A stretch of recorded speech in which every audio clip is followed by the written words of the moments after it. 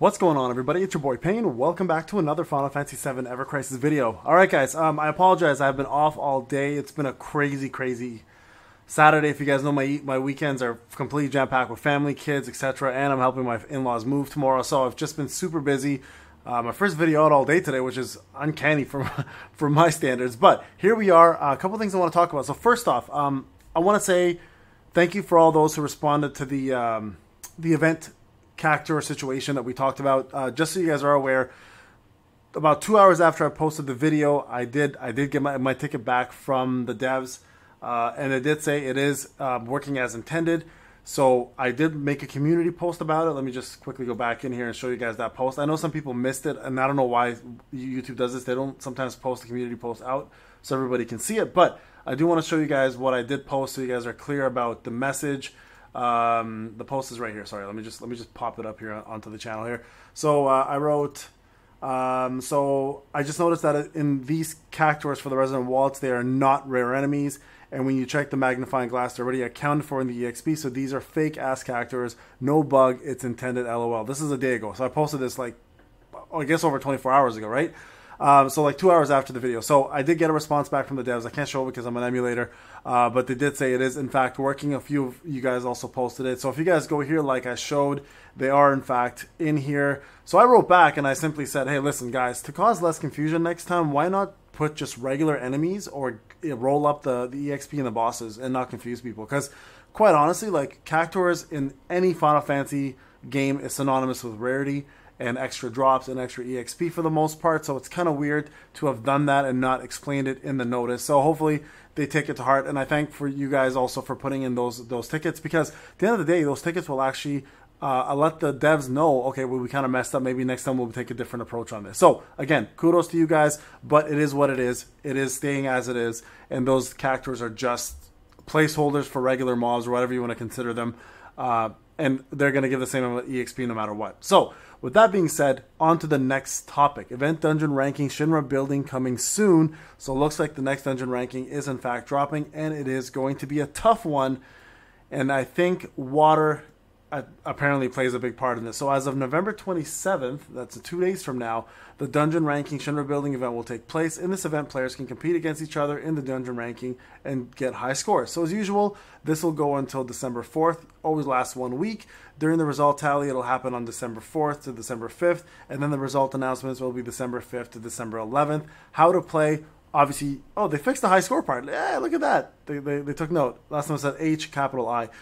So take dungeon and aim for high score. So here the recommended elements are going to be as follows. Water element is particularly effective, and then non-elemental weapons are effective against certain enemies. So this here is going to be huge, because water element is something that a lot of people have in fact been focusing on because of the Ramu fight. So I hope everyone has that set up. And then the non-elemental weapons, of course, are going on right now in the crossover event. So those are going to be very effective against certain enemies. Usually certain enemies, I believe, are the stronger enemies, like the ones in the reds. Either way, most bosses are probably going to be affected by both of these either way. So you'll find a way to use them in the dungeon. So as usual, reach a high score, get awesome rewards. You get yourself this coveted nameplate, icons, etc. Right? There are 3 types of scores, of course: ranking rewards, difficulty specific score rewards, and total score rewards.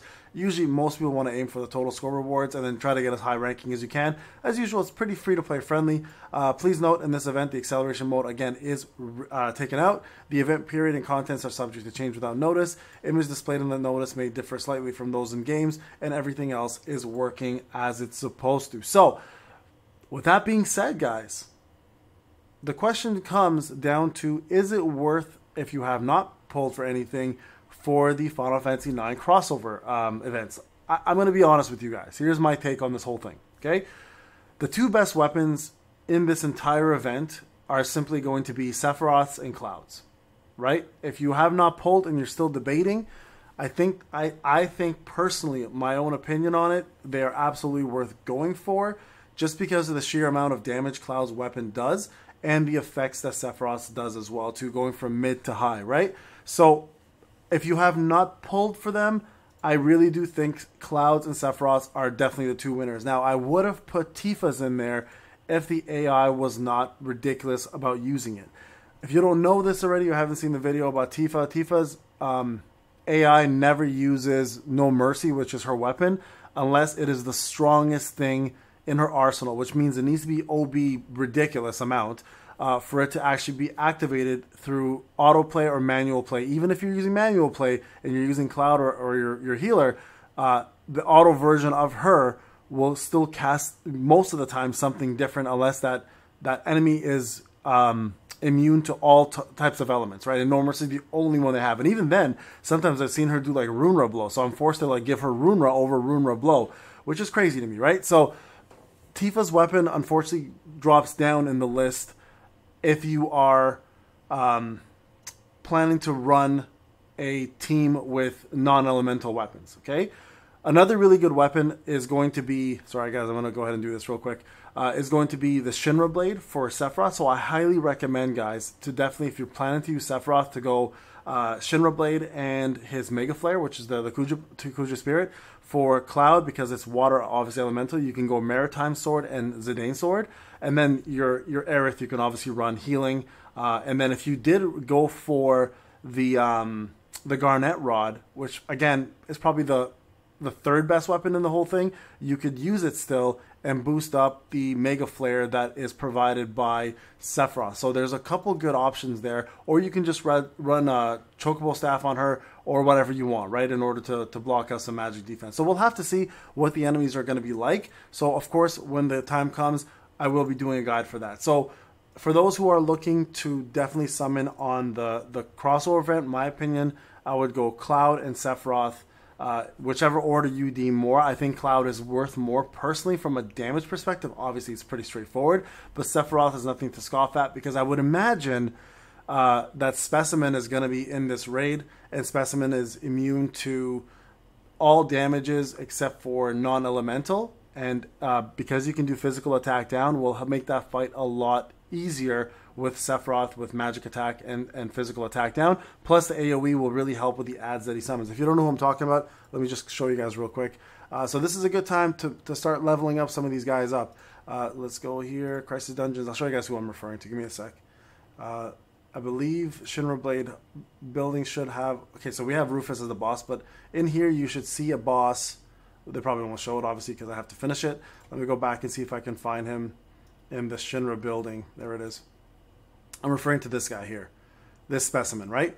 Uses many physical attacks, inflicts poison on all targets with Mako Explosion. When HP falls below, etc. Physical attacks and multi-target attacks are effective against this enemy. So this is going to be one of the tougher bosses, I would imagine, in the in the fight, if he's there, right? If it's there, I should say. I don't know if Rufus is going to be the secret boss, because we've had Reno already as the secret boss in one of the Mako Reactor ones. So we may see Rufus in the Shinra building dungeon, and if he's there, he's a tough cookie, man. So definitely something you may want to consider. You can see immunities: poison, darkness, silence, stun, fog, and fatigue, but uses many physical attacks, inflicts defense down, but also physical attacks are effective against this enemy. So Zidane's sword is going to be great here if he is there, and obviously physical attack down and magic attack down. Physical attack down from Sephiroth will be very, very useful, of course, if you have it built up, okay? So there you guys go. Brand new ranking dungeon. Those are the two weapons I recommend summoning for if you plan to summon. You can always save up, guys, and wait for Christmas to drop. Leaks will probably happen for Christmas eventually, and we'll have a better idea of what's coming. But, of course, these are crossover events that will not be featured after this. They will not be in the wish list, so keep that in mind when you decide what you want to do, because if your luck is bad, you could be wasting a lot of gems, and then you're going to have to use only blueprints in the future to get them up. At least I recommend getting at least the 3 or 4 star versions of these weapons so you have them, and then move on if you don't plan to summon anymore. Alright guys, this is Payne. Hope you enjoyed the video. I'll talk to you guys in the next one. Take care.